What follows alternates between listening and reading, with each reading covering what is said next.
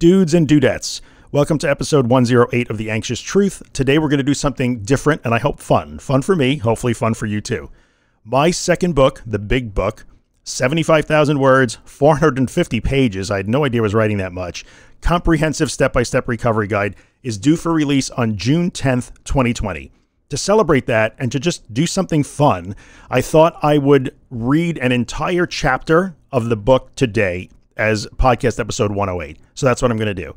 The book is actually written the way you would write a course. So you can read it as if you are taking a course on how to recover from an anxiety disorder. There are 6 chapters of the book. Each chapter is divided into lessons. There are 30-something total lessons in the book. This is chapter 3, lesson 6, therefore lesson 3.6, which is called How to Change Your Reaction to Anxiety, Fear, and Panic. This is likely the most important lesson / chapter in the entire book. Took me about 27 minutes to read it. It's a lot of words. There's a lot of information. And I thought if I'm going to put something out there as a preview, as a fun sort of freebie, sneak preview, whatever, something helpful to you guys, this would be the chapter to do. It's probably the most helpful one I wrote in the entire process of creating this book. So let's get rolling. If you do want more information about the book, you want to participate in the Amazon pre-order, which is open right now, or it's after June 10th, 2020, you just want to go and buy it, go to theanxioustruth.com/recovery guide. That is the main page for that book, and any link to buy it wherever you happen to be in the world, in whatever form you want to get it, all the links are there on that page. So it's theanxioustruth.com/recovery guide. Let's get into it. I hope you guys enjoy it, and I will see you afterwards.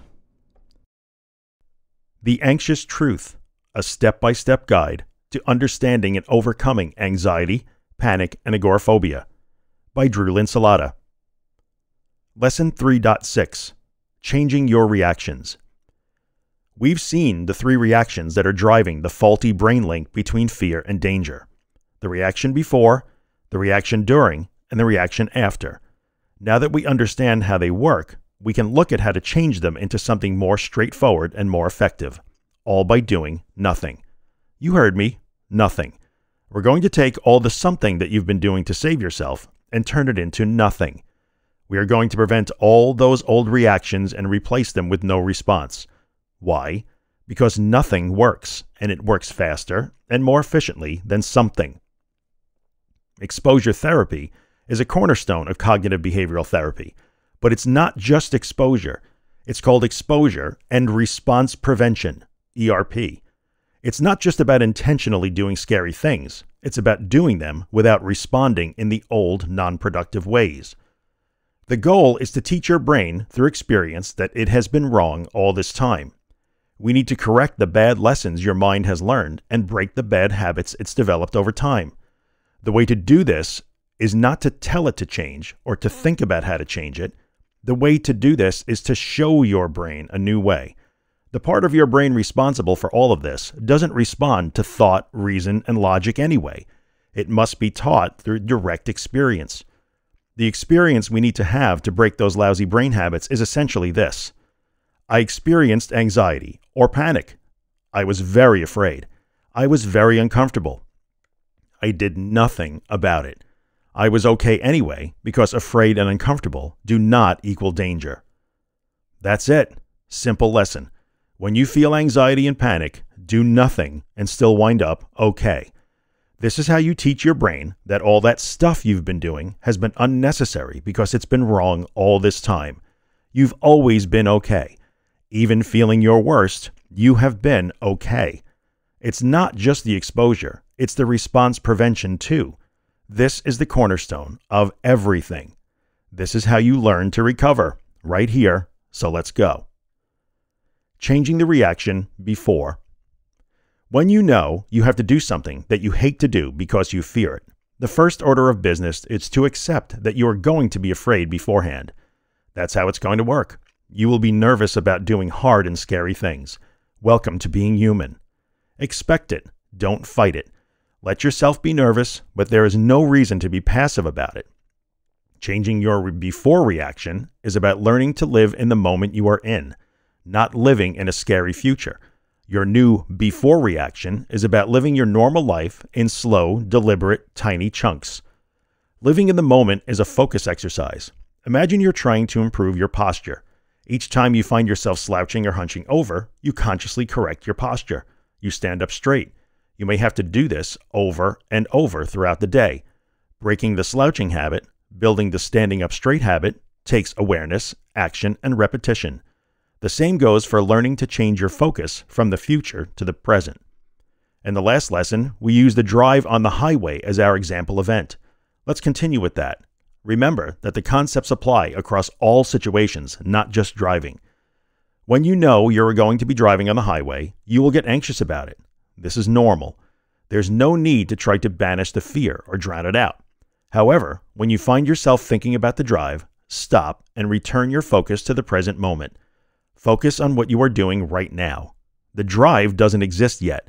The future hasn't arrived yet. There's absolutely no reason to live it before it does. Thinking about it, worrying about it, and ruminating about it will not change any outcomes. They will not protect you or save you from any horrible fate. These actions will simply fuel the fear cycle and make anticipatory anxiety even worse. Are you driving right now, or are you reading a book? Are you in the car right now, or are you chewing the eggs you cooked for breakfast? Are you on the highway right now, or are you brushing your teeth? Are you behind the wheel, or are you playing with your dog? Each time your mind goes back to the upcoming event, stop and return it to the present and the activity you are currently engaged in, regardless of what that activity is. You will find that you have to do this again and again and again. It will be very difficult at first. You may find that you are frustrated. You may think that you have no control over the process, but you do have control. Like any new skill, this will take time to learn and master. Be patient. This new tactic is not designed to instantly change everything for you. It is designed to change your reaction to fear incrementally over time. That's how this works, so be prepared for that. When you become aware that you have a difficult and scary event coming up, make a plan, then execute it step by step. The plan is designed to keep you living in the present rather than in the future. It will look something like this. Every day before the event. Do not think about the event. When you think about the event, stop. Think about what you're doing in the present. Take each activity you will engage in throughout your days and break them into tiny pieces. Putting groceries away? Don't put them all away at once. Attack every single item as its own project. Focus on each one fully. Pick it up, walk to where it belongs, open the cabinet door, place the item inside, close the cabinet door. Go back for the next item that needs to be put away. Are you thinking about the drive that will happen in 4 days? Stop. Return your focus to the box of cereal in your hand and complete the task in progress. Break everything you are doing into the smallest possible chunks and focus on completing each chunk before moving on to the next. This likely sounds odd to you. That's okay if it does. Breaking the act of making tea into 472 discrete steps isn't something you normally do, so it will take some getting used to. Just do it even when it feels strange. It will become familiar pretty quickly. Your goal is to remain in the present and to slow things down. There's no need to rush through your day. Go slow, be deliberate and purposeful in your actions, and remember to keep your body relaxed and your breath flowing. The day of the event. Plan every activity leading up to that scary event, then execute that plan. Perform every activity slowly, deliberately, and mindfully. Start with opening your eyes in the morning, then sitting up, then putting your feet on the floor. Move on to standing up, then walking to the bathroom. Make every step you take before the event count. Time to brush your teeth? Just pick up your toothbrush, then pick up the toothpaste, then put the toothpaste on the brush, then put down the toothpaste, then put the brush in your mouth, then brush. Break it all down into that kind of detail and execute every motion intently and with full focus. Be slow, breathe, relax your body. You have no need to live the scary event just yet. You still have to shower, get dressed, eat, get the kids off to school, and walk the dog first. As they happen, slowly and mindfully in the sequence, these actions are the only real things. The scary event isn't real yet. It doesn't exist until it does. So getting to that point in this mindful, quiet, slow, focused manner is essential. Why should you work on living in the moment, slowing down, and breaking your day into tiny slices? What does this have to do with changing your reaction to anxiety and panic? It has everything to do with it. By taking control of the process and executing a plan, you are forcing your brain to do none of the things it used to do before that scary event. It will not race, it will not obsess, it will not create worst-case scenarios. It will not drag you around, and it will not pour continuous buckets of irrational thoughts and fears over your head. You will be taking that away from your brain. This is important because you will ultimately arrive at the moment where the drive on the highway, for example, begins. But now you will get there without having been on high alert for hours or days beforehand. The lesson you will teach your brain is that it was okay to not go into alert, defend, and escape mode. Even remaining slow, even remaining quiet, slow, and calm got you to the event.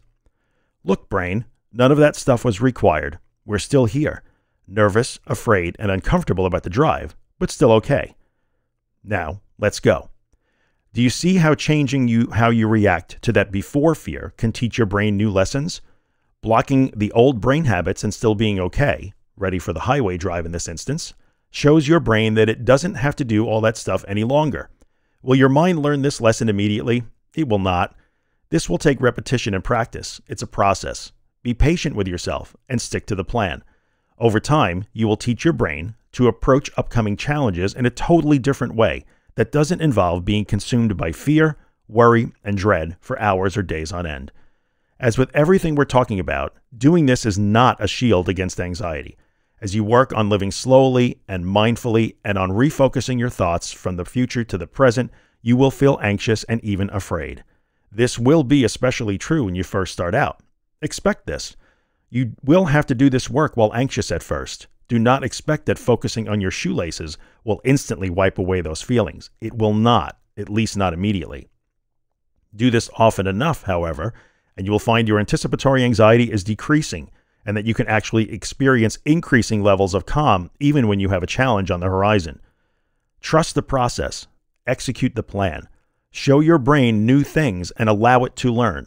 You will be amazed at how it will change if you give it a chance. Changing the reaction during. This is where the rubber meets the road, no pun intended. Now it's time to actually do that drive on the highway that you've been fearing and avoiding for so long. The difference is that now we're going to do it differently. We're going to allow the fear and discomfort to come without trying to wipe it away or escape from it. This time, when those sensations and thoughts arrive, we will do nothing. To start, you need to be okay with the fact that you're going to be afraid, maybe even terrified. This is to be expected, especially the first few times you try this new approach and intentionally put yourself into anxiety or panic-inducing situations. You will be afraid and uncomfortable, and you may even panic. Expect it. Be okay with it. Understand that experiencing these things with your new do-nothing plan is how you will teach your brain that it's been wrong all this time. When you're on that highway and driving along, when you feel your anxiety rising, maybe you even start to drive at near panic levels, the overall strategy is to stop trying to protect yourself against it. Protecting yourself against anxiety and panic hasn't helped you, so we need to stop doing that. But how? How do we let our feelings and thoughts surround and engulf us without reacting? That sounds impossible. I promise it's not. It's very difficult because it requires that you display courage, even extreme courage, to start. It requires that you make a commitment to trust the process and see it through. You will be taking a leap of faith when you do this. I acknowledge that. Your brain is convinced that you are in real danger, so by deciding to intentionally do scary things and to do nothing when the alarms start ringing, you are effectively choosing certain doom.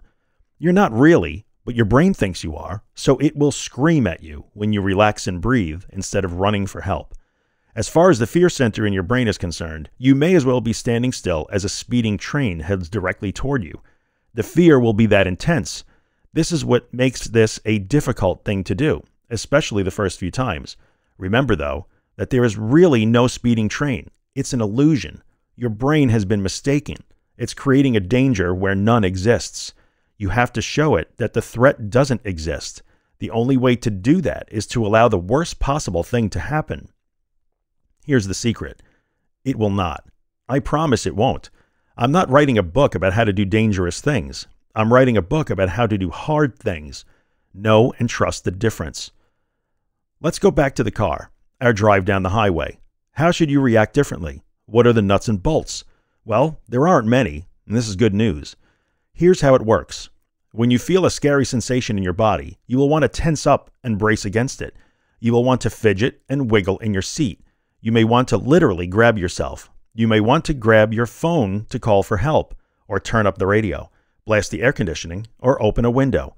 Do none of these things. Instead, simply relax your body like a rag doll. Release every bit of tension. Just let it go. In the case of our drive down the highway, keep your hands on the wheel, but no death grip. Be still in the seat, relax against the seat back, chin up, eyes open, relax into the fear. Let it wash over you thoroughly. Let it engulf you. Do nothing when it does. Just maintain your position in a relaxed way. This is the exact opposite of what your body and brain are telling you to do. Remember, your brain thinks this is actual danger. It will want you to do something to save yourself. Don't. Relax. Let the tension out of your body. Drive the car as if you do not have a care in the world. Relax and drive while the fear of the fear tries to kill you, make you insane, or whatever it is you fear will happen. It won't.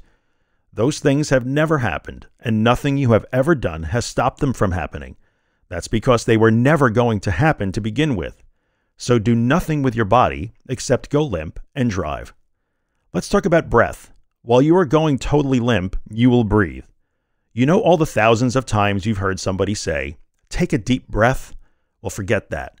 You don't need to take a deep breath to calm down. Get that out of your head. No deep breathing, no cleansing breaths or grounding breaths.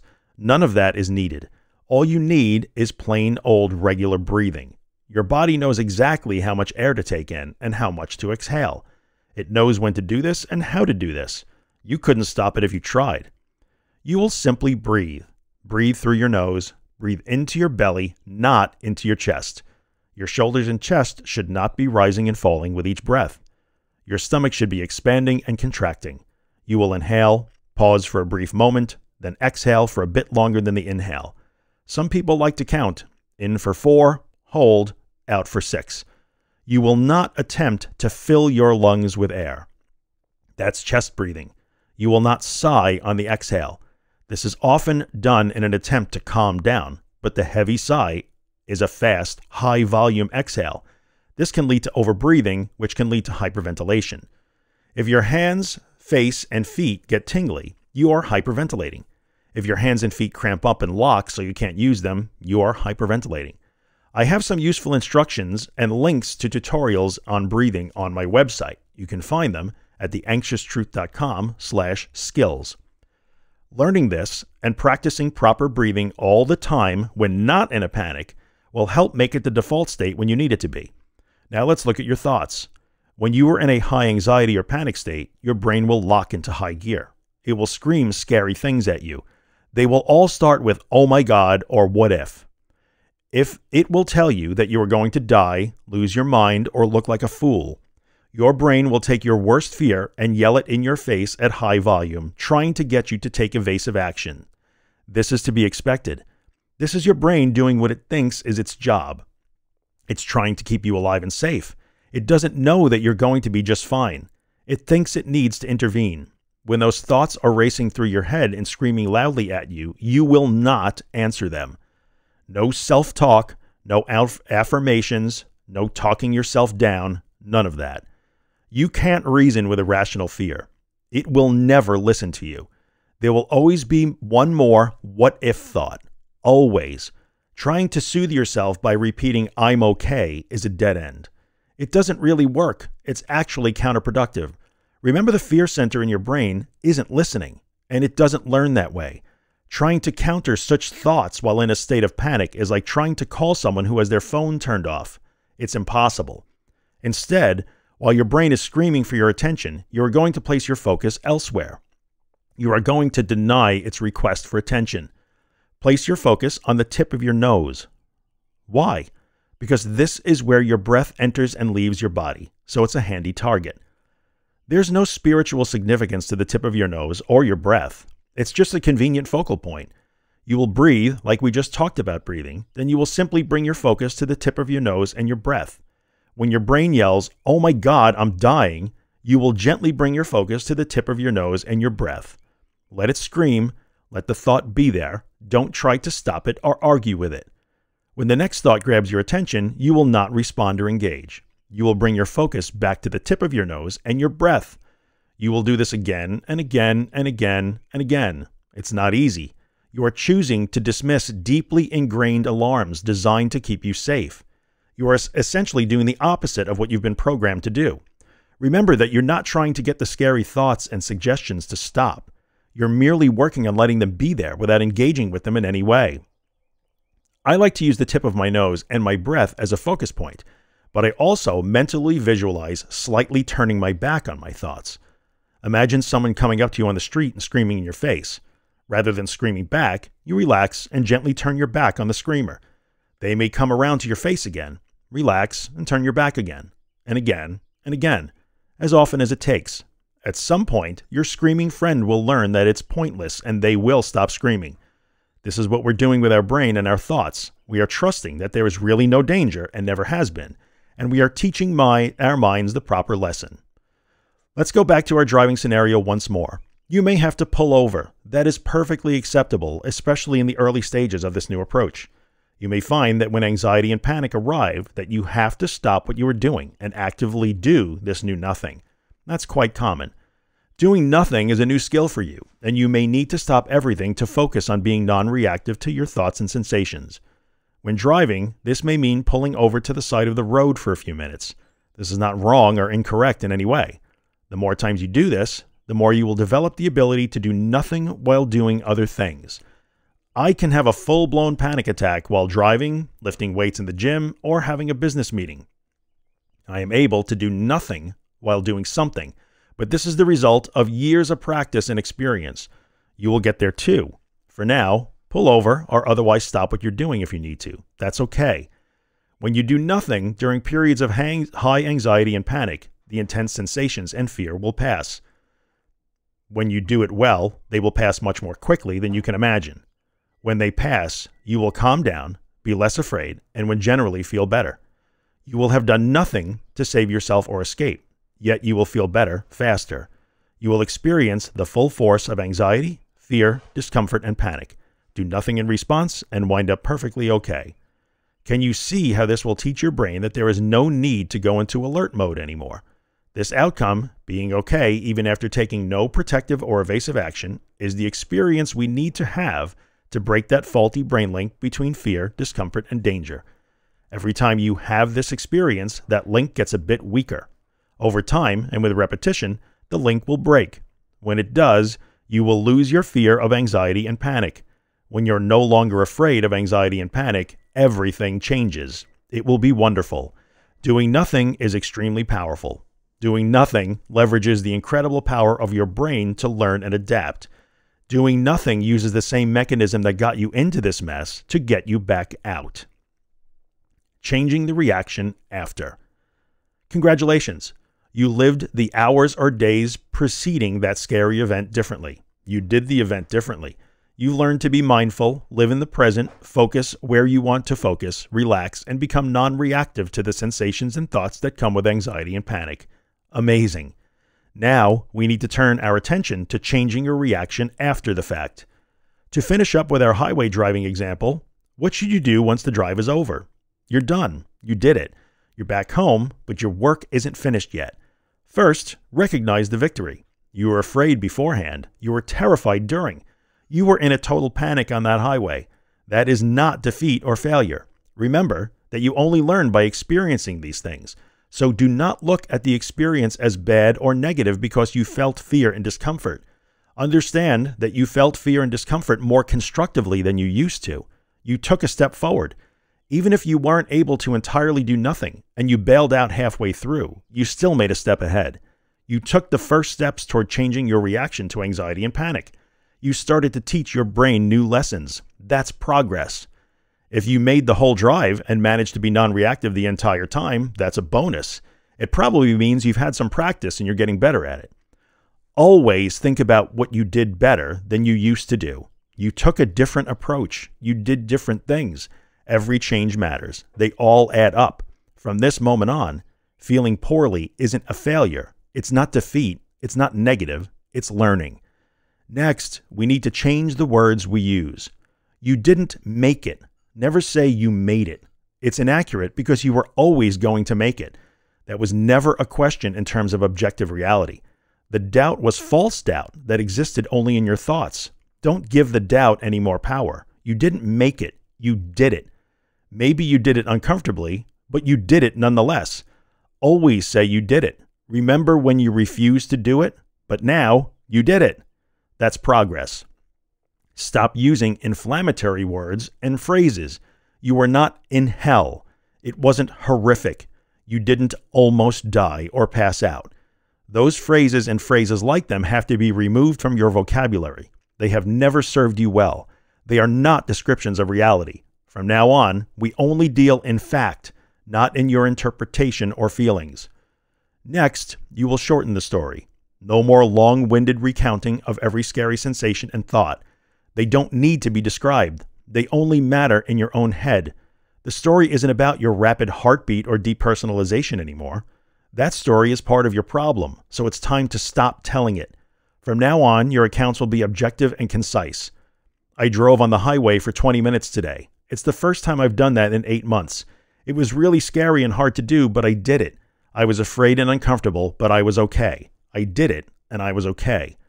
See how that story sounds very different than the one you've been telling? It's accurate, and it helps to change the way you view things.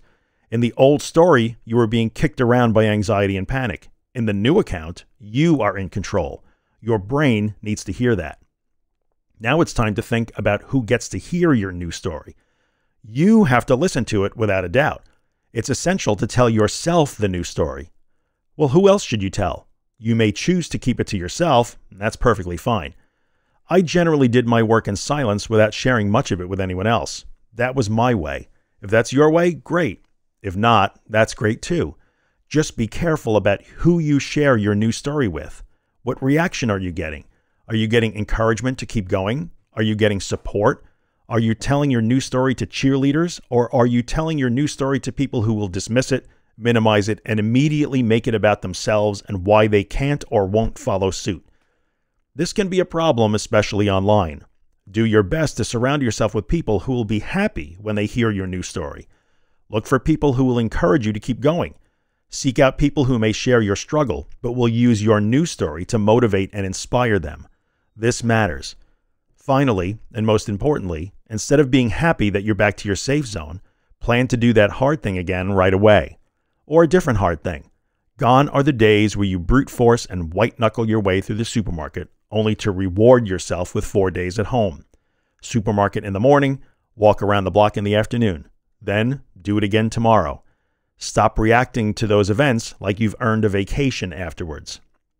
There are no vacations in recovery. Celebrate the progress and plan for more. Look forward to it. Doing these things is proactive. You're actively engaging in the process of recovery.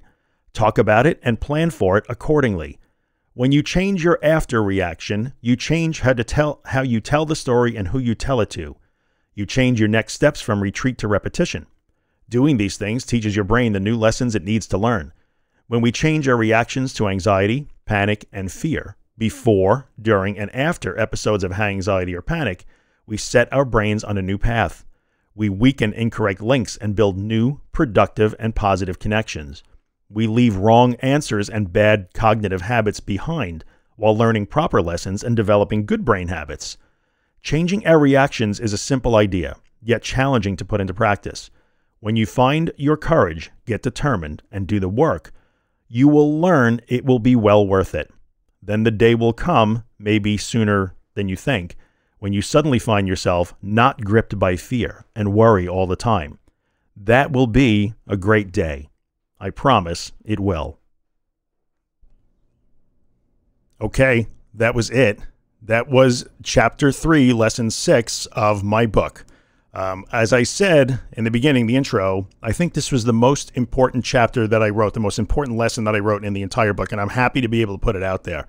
So again, just as a quick reminder, if you would like more information about the book or you want to grab a copy, theanxioustruth.com/recovery guide, that is the main page for the book. All the information about the book is there. Links to other samples, places to buy it on Kindle, print, audiobook, when those versions are available. They're going to phase in over time. They're all there, theanxioustruth.com/recovery guide. I just want to say thank you so much to everybody who has been so encouraging and enthusiastic and supportive as I have gone through what has been almost a year of actually writing and editing and production on this, and really many years of putting all of this information together that then becomes this book. I so appreciate the support that you guys have shown. I really do. And I invite you to participate in the community around the book and around the podcast. Go to theanxioustruth.com/links. There you will find links to my Facebook page. More importantly, my Facebook group. If you're on Facebook, go ahead and join the group. We're getting close to 4,000 people as of this date. It is growing rapidly. It's an amazing place. I am so proud of that community and the people that are in it and that make it what it is and make it different than any other anxiety group you're going to find anywhere. I'm super proud of that.